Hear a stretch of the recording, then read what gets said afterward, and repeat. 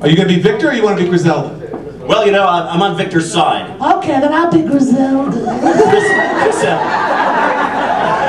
Well, in this scene, it's Griselda. You can call. And when we talk, you have to move your body and where your mouth is as we're talking. Hi. So, hey there. Hey there, Chrissy. Griselda. Hi. Baby.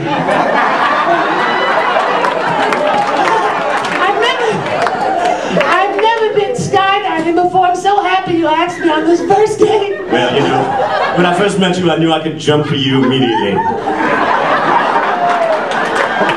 You were so cute at that comedy club, the way you... Why are you staring at my vagina?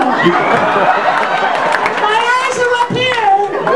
Yes, they're up here. You can see it. I got a lot of them. The northern hemisphere is very attractive. I was just thinking I'd like to pack your chute. Can